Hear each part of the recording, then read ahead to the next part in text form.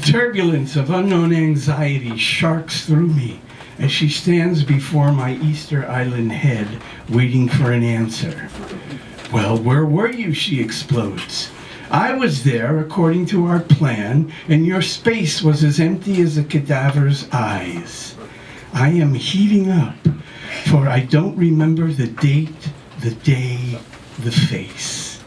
The last picture I have of the night before in the bar I frequented much too much was my saying to myself, "One more drink and I am home."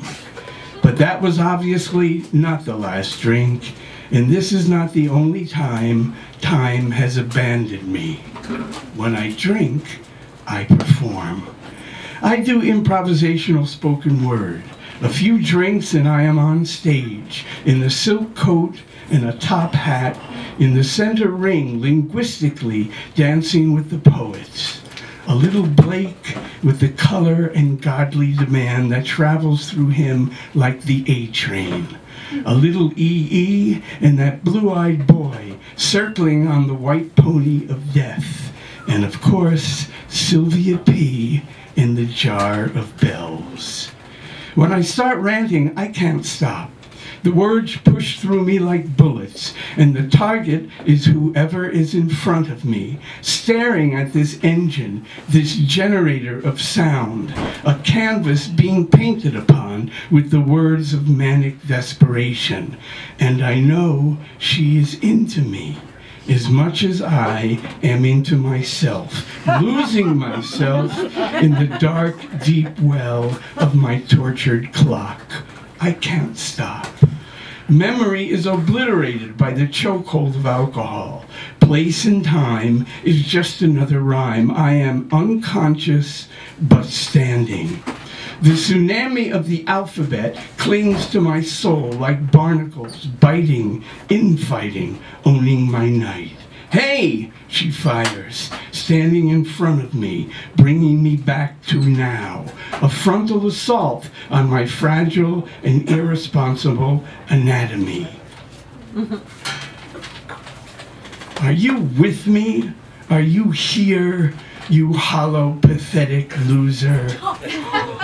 She turns with conviction and strength, like a ballet dancer, perfectly balanced between victory and revenge. Her ferocious meteorite of released energy fills the lower third of my hungry biology, and I think I want her. My organ-boxed, damaged sexuality kicks in and kicks open the tightly closed doors that protect my rarely entered Elysian fields. Is it rejection that turns me on?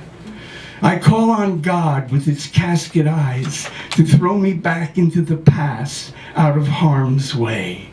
What is the debt I must pay before I find and sing out my name? I am on the Freudian hunt, searching the inclined planes of the immortal wounded child's cat's cradle. Hanging on a web of fragile tinsel strength, I am a paper sail, caught in a storm of broken memory and boastful fantasy. None of it real, all of it lost behind the eyes of a man-child, begging for freedom from a moment too painful to ever be recalled from its well of hypodermically planted self-denial.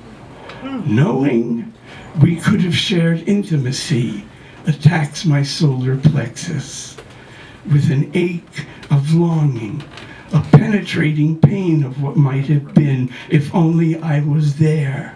Not trapped in the need to perform, the need to be paid attention to, the need to be loved, an orphan in the emotional storm. Loser, loser, self-abuser. I find a bar, I drink, I die a little.